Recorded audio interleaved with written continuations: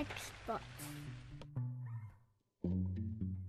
How's it going? This is Ricardo, and in this video I'm going to show you how to remove the hard drive from a Dell Inspiron 1520. If you're looking for parts for this laptop, go to our website and use this coupon for a 5% off discount. The first thing you want to do is slide the latches over and remove the battery. Remove the hard drive screws. Slide the hard drive out of the laptop.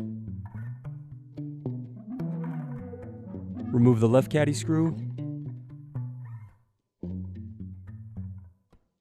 Remove the right caddy screw. Now remove the hard drive from the caddy. Need more? Check out these other tutorials. For LCD screens, click here. For motherboards, click here. For keyboards, click here.